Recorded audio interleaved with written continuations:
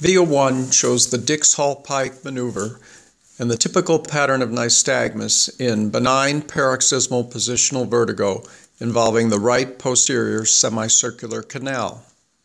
With the patient upright, the head is turned to the right side about 45 degrees. Then the patient is moved from the sitting to the supine head-hanging position with the head about 20 degrees below the end of the examination table. During this maneuver, the orientation of the right posterior semicircular canal lies in the sagittal plane, and the free-floating otolithic debris in the posterior canal move down and away from the ampulla. The resulting nystagmus is upbeating and torsional, with the upper poles of both eyes beating toward the lowermost right ear. Video 2 shows a positional geotropic beating toward the ground nystagmus during the supine roll test in benign paroxysmal positional vertigo of the right horizontal semicircular canal. The patient is moved from the sitting to the supine position and then the head turned to the left ear down position. As the free-floating otolithic debris moves away from the cupula of the right horizontal canal, a left-beating geotropic nystagmus develops. Next, turning the head to the right ear down position, a slightly stronger right-beating geotropic nystagmus develops as the otolithic debris migrates toward the cupula of the right horizontal canal. Then, again turning the head to the left ear down position, a left-beating nystagmus develops as the otolithic debris migrates away from the cupula of the right horizontal canal. The nystagmus is slightly stronger when beating to the right, pointing to the involved right horizontal canal. Video 3 shows a positional apogeotropic beating away from the ground nystagmus during the supine roll test in benign paroxysmal positional vertigo of the right horizontal semicircular canal. The patient is moved from the sitting to the supine position and then the head turned to the left ear down position. This elicits a deflection of the right horizontal canal cupula due to otolithic debris near, or in this case, attached to the cupula. The evoked response is a strong right-beating apogeotropic nystagmus. Then turning the head to the right ear down position induces deflection of the right horizontal canal cupula in the opposite direction and a subsequent left-beating apogeotropic nystagmus. Finally, the head is turned again to the left ear down position and again elicits a right-beating nystagmus. The right-beating nystagmus is more intense than the left-beating nystagmus, pointing to the involved canal on the right side. Video 4 shows Epley's canalith repositioning maneuver for the treatment of benign paroxysmal positional vertigo involving the right posterior semicircular canal. The patient is first moved into the right ear down position with the Dix-Hallpike maneuver.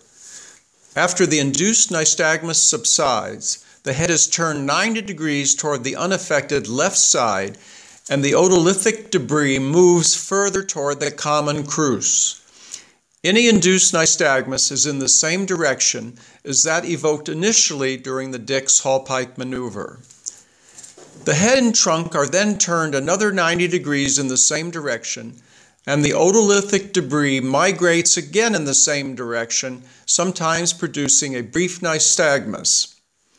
Finally, the patient is moved to the sitting position, and the otolithic debris falls out of the canals into the utricle through the common crus. Each position should be maintained at least 30 seconds, or until the induced nystagmus and vertigo resolve. Video 5 shows Samont's repositioning maneuver for the treatment of benign paroxysmal positional vertigo involving the right posterior semicircular canal. The patient is first moved to the right side lying position with the head pointed upwards away from the involved side.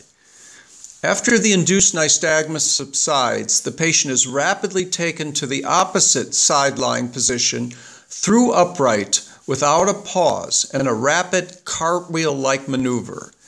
The head should stay turned toward the left unaffected side throughout the maneuver. The otolithic debris continues to move toward the common crus, and any induced nystagmus is in the same direction as that in the initial sideline position. Finally, the patient is brought upright and the head is turned to the neutral position.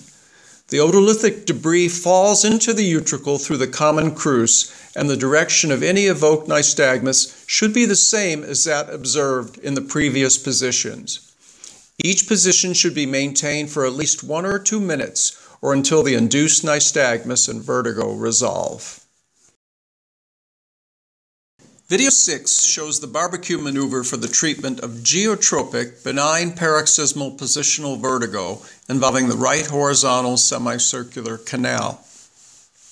The patient is first placed in the supine position, and then the head turned toward the right involved ear, producing a right beating geotropic nystagmus. The head is then turned in 90-degree steps for a total of 270 degrees toward the unaffected side. The patient then resumes the sitting position. The otolithic debris in the right horizontal canal moves away from the cupula and then finally enters the utricle. During each 90-degree step to the unaffected side, the induced nystagmus should be to the left as the otolithic debris migrates. Each position should be maintained at least 30 seconds to 1 minute or until the induced nystagmus and vertigo resolve. Video 7 shows the Guffoni maneuver for the treatment of geotropic benign paroxysmal positional vertigo involving the right horizontal semicircular canal. From the sitting position, the patient lies down on the unaffected left side. In the sitting position, the otolithic debris is located in the dependent posterior part of the long arm of the right horizontal canal. Lying down on the unaffected left side causes the particles to move more posteriorly in the right horizontal canal, and this migration produces a nystagmus beating to the left toward the ground. When the head is turned even farther toward the ground, the particles again move toward the most posterior part of the long arm and fall into the utricle, again producing a left beating nystagmus. Then the patient is returned to the upright position. Each position is maintained for 2 minutes. Video 8 shows Guffoni's maneuver for treatment of apogeotropic benign paroxysmal positional vertigo involving the right horizontal semicircular canal. From the sitting position, the patient lies down on the affected right side. In the sitting position, the otolithic debris is attached to the cupula or located in the anterior part of the long arm of the right horizontal canal. Lying down on the right side causes the particles to move toward the posterior part of the long arm of the horizontal canal. This migration produces nystagmus beating to the left, away from the ground. In the side-lying position, the head is then rotated upwards, pointing toward the ceiling. The particles then move farther posteriorly in the canal and then fall into the utricle, causing nystagmus beating to the left unaffected side. Then the patient is returned to the upright position. Each position is maintained for 2 minutes.